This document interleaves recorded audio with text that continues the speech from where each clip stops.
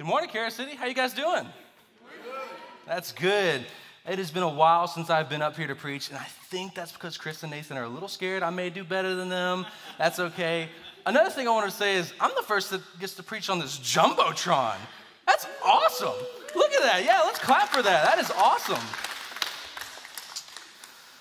And before I get into this story and what God has on my heart for you guys this morning, I just wanted to give a little background. About a year and a half ago, I was in a unique position of what I was going to do for my career, my starting job, what I was going to do.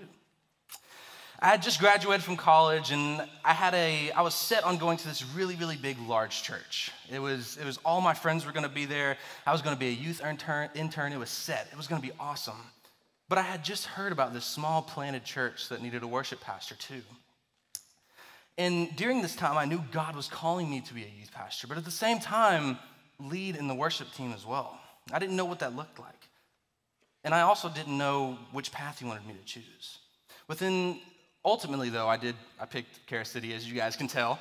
And within 2 months of being here at that time, I began to feel unworthy. I began to feel like I just wasn't good enough. I had self-doubt, and I had just all of this self-worthiness just build up inside me. And on top of that, I had just lost my brother to cancer 2 months into being here. And I just felt like I just need to pack up and go. I don't belong here. I don't know what I'm doing here. I doubted God. I did. I didn't trust him.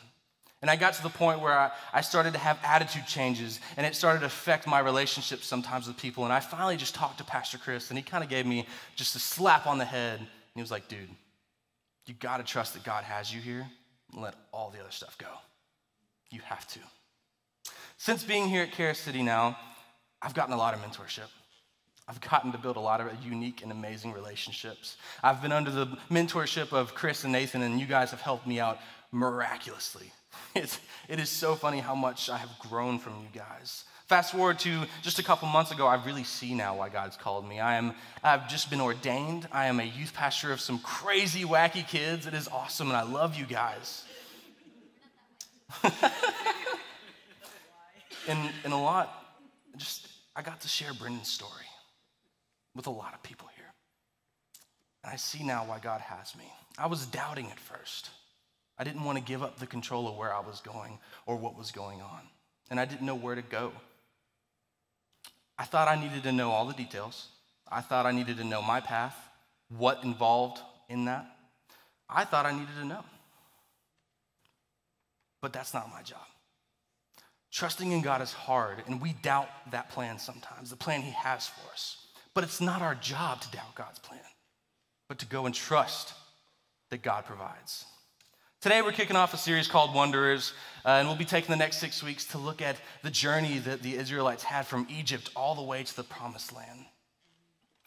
And today we'll be starting with the Israelites making their way to the Red Sea. We're going to be looking at the book of Exodus chapter 14. And before I get into this story, let me give you a refresher of what's happened up to this point. The Israelites had been enslaved for hundreds of years before this. And it wasn't always like this, though. Joseph, who brought the Israelites to Egypt, was in good standing with the Pharaoh. At first, they weren't slaves, but when the new Pharaoh took over during that transition, he turned the Israelites and made them into slaves. He was scared of them. After a few hundred years of the Israelites being slaves and afraid, they cried out to God, and God raises up a man named Moses, who intercedes and helps God deliver his people. Moses now coming into the kingdom of Egypt, and he says there will be punishments for Pharaoh not letting his people go. And this is where we get the 10 plagues from. God begins to work behind the scenes using Moses and showing how powerful he was. And here are just some of the harsh plagues. You have the Nile River that turned completely to blood. You have the swarm of locusts that swarmed the entire kingdom of Egypt. And not only that, but it rained hail. In the middle of the desert, it rained hail. Like, come on, that's crazy. You try to walk outside right now and it rained a 3-inch wide ball of hail. Like that, you would not ever believe that. And then we have the final plague, which was the death of the firstborn son in any household that did not follow these specific instructions. Sacrificing of a spotless lamb, spreading the blood of that lamb above their doorstep. They have to eat all of the lamb and whatever they do not eat, they have to burn. Those instructions. Anyone who in that city that did not follow those lost their firstborn son that night. That included the Pharaoh. And after losing his son, he finally realized and released the Israelites, and they fled into the desert. And this is what we'll be picking up in chapter 14, verses 1 through 4. Verse 1 says, "Then the Lord said to Moses, tell the Israelites to turn back and encamp near Pi-hahiroth, in between Migdol and the sea.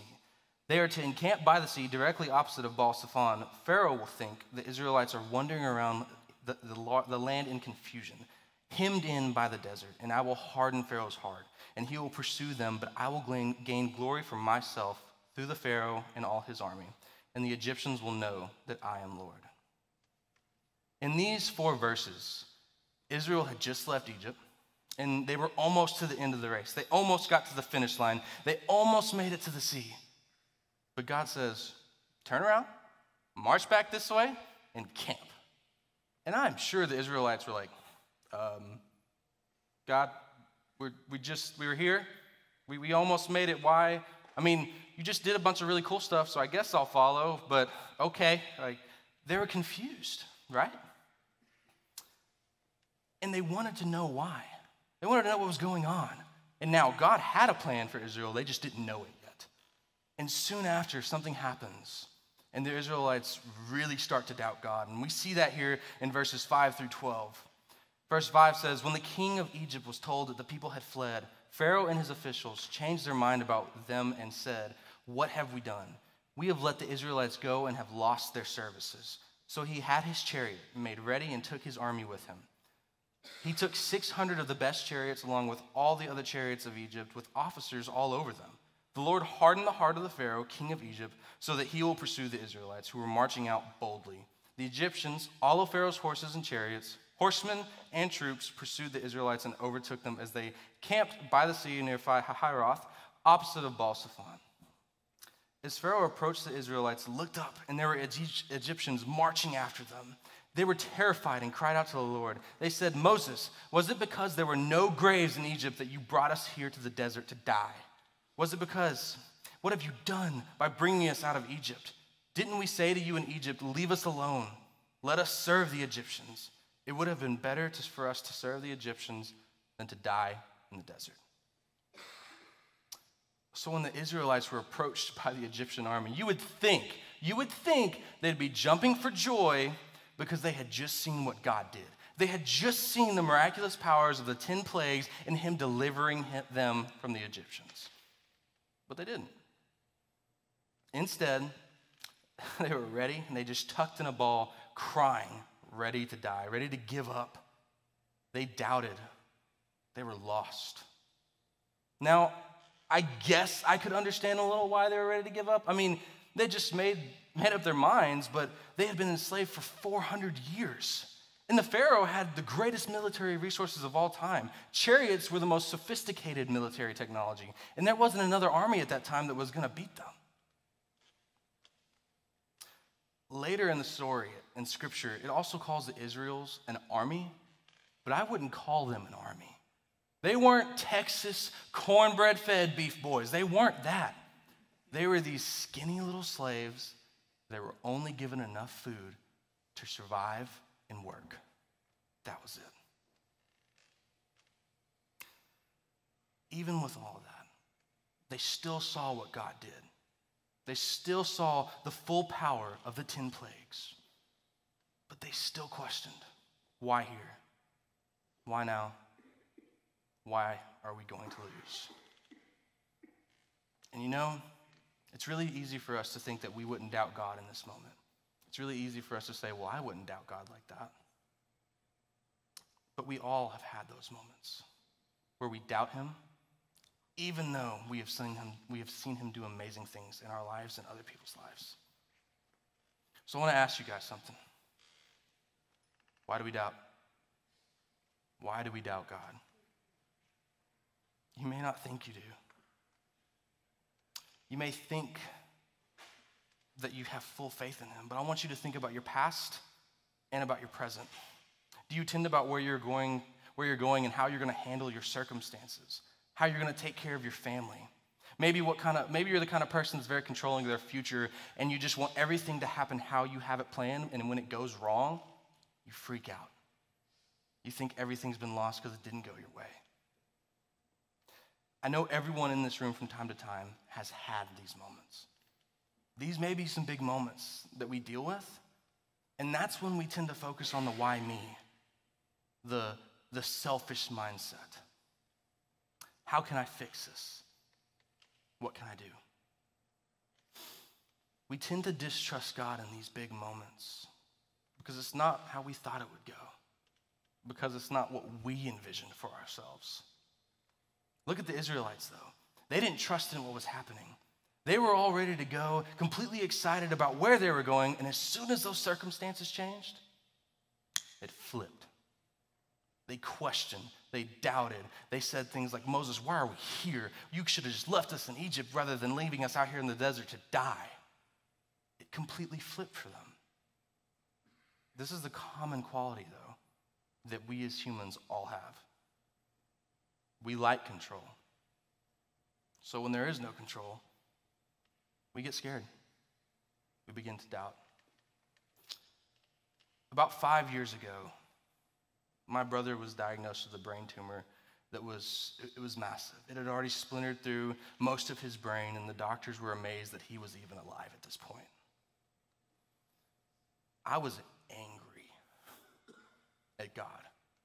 I doubted full heavily because my brother was one of the most innocent people that I'd ever met in my life. He'd never done anything wrong, and he's never done anything. And I was like, why does he deserve this? God, why can't you take him and heal him? Why can't you just take away the sickness? Why can't you just give it to someone else? Those were the thoughts that I had. I even had thoughts like, if I was God, I would have healed him. But I wasn't. I didn't trust God in this unknown situation because I didn't believe that he would fix this problem how I wanted him to. I didn't believe that he could because I was angry, and I know that wasn't right. I thought he would provide in a way that wouldn't be in my plan. Let me be honest with you, though. Doubting God is a sin, yes. God doesn't like it when we doubt because we're questioning him and his faithfulness. We're questioning him and his power, him and who he is. So why do we doubt? Why? Could it be because we're scared of the unknown? Yeah, sure. But it's also because we don't have control in those situations, in those drastic situations that we can't control that.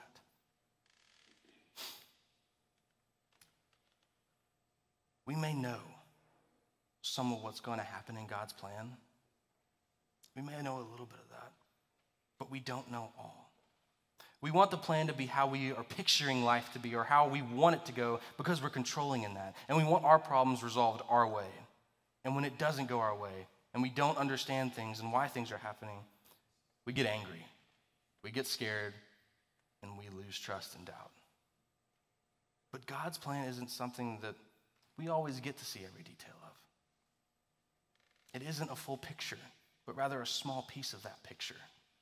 It says in Psalms chapter 119, verse 105, your word is a lamp for my feet, a light on my path. God's word is his word. And if his word is a light for us to walk under, then who are we to steer from that? Who are we to change that path? And who are we to question that path? Let me show you what I'm talking about. If you guys could help me, let's turn off all of the lights in the room. I want it to be pitch black real fast. I want to show you guys what I'm talking about. This verse, you guys see this light? Right? It's a small light. But if I follow the light, I know that I'm protected in this area. And if I follow it here, I know because I can see here. And I can come over here, and I know that I can see here. But I can't see everything else around me.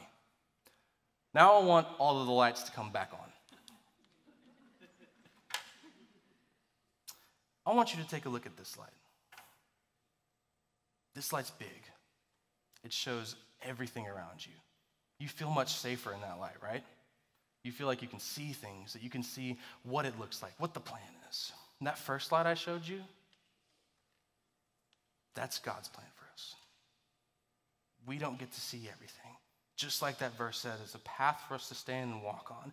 This is what God shows us where we go and what we can see. God's word is this light, his will, and it's where we will walk and follow that light. But that big light, that's what we want to see. That's what we want to picture. I want to be able to see all of what's had for me so that I know how to control this situation. We want this floodlight, but God generally gives us the flashlight. But we don't get to choose which light we get. God does. God shows us, and he shows us the times that we get to see it on his time. We can't change that, even though that we might want to.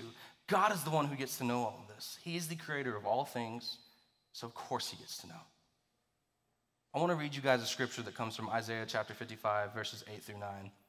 For my thoughts are not your thoughts, neither are your ways my ways, declares the Lord. As the heavens are higher than the earth, so are my ways higher than your ways, and my thoughts are your thoughts. This is God's power, his sovereignty. And if you don't know what sovereignty means, it's meaning supreme power or authority. Now, if we believe who God is and who he says he is, then why do we question, try to control, and change that path for us? We don't get to do that. You don't have to know everything that God has in store for you, what his plans are for you, even though they're good. You don't have to know what they are, but they're still good. I mean, we wouldn't be able to comprehend all that God has in store for us, but we can still trust that his plans are good and better than ours, can't we? Yes, I know it's hard for us to trust in God in the unknown, but that's exactly what I'm challenging you guys to do. Is it still hard to rely fully on God and his power? So I want to challenge you guys. Live by the flashlight. Trust in God's sovereignty and his provision, and let him guide you on your next steps. Let's look back at chapter 14 and verses 13 through 20. Moses answered the people, "Do not be afraid. Stand firm, and you will see the deliverance the Lord will bring to you today. The Egyptians you will see, you will never see again. The Lord will fight for you, and you only need be still." Then the Lord said to Moses, "Why are you crying out to me? Tell the Israelites to move on. Raise your staff and stretch out your hand over the sea to divide the water so that the Israelites can go through the sea on dry ground. I will harden the hearts of the Pharaoh and all of his army, through his chariots and his horsemen. The Egyptians will know that I am Lord when I gain glory through Pharaoh, his chariots, and his horsemen." Then the angel of God who had been traveling in front of the Israel's armies withdrew and went behind them. The pillar of the cloud also moved from in front and stood behind them, coming between the armies of Egypt and Israel. Through the night, the cloud brought darkness to one side and light to the other side, so that neither went to the other all night long. Moses is telling the Israelites not to be afraid, that they'll be delivered. But I think he said it more with a tone of, "Hey, stop doubting, you dummies. Look what I have done. Why do you keep doubting?" The Israelites were protected. They didn't need to worry about what was going to happen. They just needed to listen to Moses and to God. And when they see this cloud split and there's light and darkness and they can't see their armies, they start to begin to develop a little trust. They're like, okay, well, I see that now we're a little protected. Yeah, sure. They saw that God was working. They started to trust God's plan a little bit and know that they shouldn't doubt. After all that, though, it wasn't a full trust. After the Israelites were given a wall of light and they were able to walk towards the water now, they didn't want to. They still doubted just a little bit. And it doesn't even stop here. Through the next 6 weeks, we see Israelite doubt time and time again on their journey to the promised land. They continue to doubt. So this is my challenge to you. Don't be like the Israelites.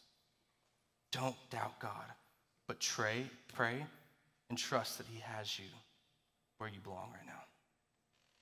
You need to trust God when you doubt, and trust that he's moving, just like that pillar was moving for the Israelites. Trust he's moving behind the scenes. When you can't see him, trust that he is moving with you. Trust that he has you. God moves behind the scenes. And remember, we don't get the floodlights. We only get that flashlight. We only get to see what God shows us. Let's continue reading and finish up chapter 14 just to see how God will provide when we trust him. Verse 21 says, "Then Moses stretched out his hand over the sea, and all that night the Lord drove the sea back with a strong east wind and turned it into dry land. The waters were divided, and the Israelites went through the sea on dry ground, with a wall of water on their right and on their left. The Egyptians pursued them, and all of Pharaoh's horses and chariots and horsemen followed them into the sea. During the last watch of the night, the Lord looked down from the pillar of fire and cloud at the Egyptian army and threw it into confusion. He jammed the wheels of the chariots so that they had difficulty driving, and the Egyptians said, 'Let us get away from the Israelites. The Lord is fighting on their side.' Then the Lord said to Moses, 'Stretch out your hands over the sea so that the waters may flow back over the Egyptians and their chariots and horsemen.' Moses stretched out his hand over the sea, and at daybreak the sea went back to its place. The Egyptians were fleeing toward it, and the Lord swept them into the sea. The water flowed and covered the chariots and horsemen. The entire army of Pharaoh that had followed the Israelites into the sea, not one of them survived. But the Israelites went through the sea on dry ground with a wall of water on their right and on their left. The day the Lord saved the Israel from the hands of the Egyptians. And Israel saw the Egyptians laying dead on the shore. And when the Israelites saw the mighty hand of the Lord displayed against the Egyptians, the people feared the Lord and put their trust in him and in Moses, his servant." At the very end, when God delivered his people from the Egyptians, they trusted in him and in Moses. The Israelites didn't need to know what was going to happen, but they were just supposed to follow. Israel would have liked to have known more of God's plan, but they didn't get to. They had to make the choice to follow God at the end. And as Christians, that goes for us. When it comes to the who, the what, the when, the where, and the why, we only need to focus on what we're called to. We don't need to focus on anything else. We don't have to know God's plan and what he has in store for us to trust him.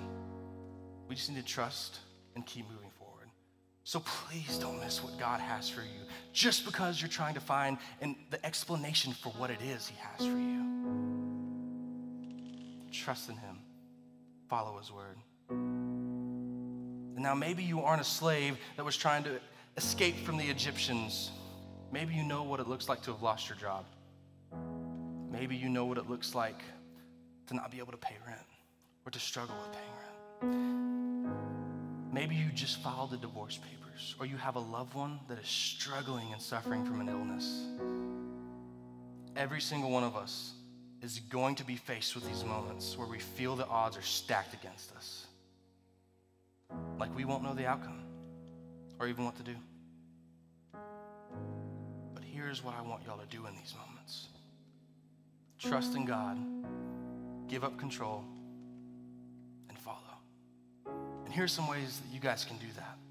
One of the ways that you could start giving up control is by praying. And there are two ways that you could pray during these times. First, ask that God will work in your life. Ask him to help you because we can't go through these situations in life alone. Ask that he provides for you because he's our provider. But don't do it in a selfish manner. As in like, God, please do this for me. God, please do this for me. Do this for me. And I'm not saying that you can't ask for healing or that you can't ask for another job or maybe just where to go. Because you can ask for that. But ask for it in a way knowing that it may not be the way you want it to be. Because God's will does not always follow our vision. And when you pray these ways, know that it may not happen the way you want it to happen. Yes, ask for these things, but also ask for God's will to be done in them. The second way that you can pray is just by praying thanks and praise to him. And in the Bible, it literally shows us how to do this. Philippians 4, verse 6 says, "Do not be anxious about anything, but in every situation, by prayer and petition, with thanksgiving, present your requests to God." When you change your prayer from a selfish mindset to a prayer of thanksgiving, to a prayer of praise, you will begin to see a shift in perspective of your situation. And we see this in the verse immediately after 6, where Paul goes on to say in verse 7, "And the peace of God, which transcends all understanding, will guard your hearts and your minds in Christ Jesus." after praying like this, watch what will happen in your life. Praying with gratitude changes your mindset. It changes your perspective. And even in moments of great stress or danger, God will give you that peace.